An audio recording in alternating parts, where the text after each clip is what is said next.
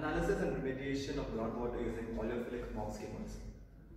Groundwater accounts for about 25 to 40% of total drinking water available on the Earth's surface. So spillage from storage tanks pose a huge threat to this groundwater available. For any remediation treatment to be successful, it should be able to remove the entire oil component as well as be economically feasible. This is where oleophilic MAHE skimmers come into play. They fulfill both these above criteria.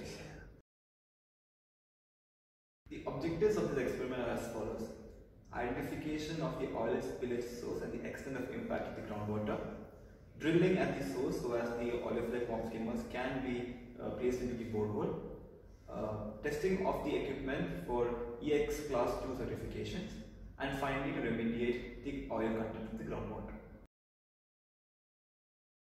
The equipment setup consists of the interface meter, the oleophilic mops, the mop weight, and the solar power. So the mop weights are placed to keep the oleophilic mops in place when it's fed into the borehole. The interface meter gives the first intermittent beep sound when it comes in contact with the oil or water surface. The solar power is being used in this experiment considering the high classification EX2 classifications required in the area and surroundings. The methodology is also classified into two, the first one being the evaluation of the magnitude of leakage. This is being used by river monitoring system and also by CAD detection software.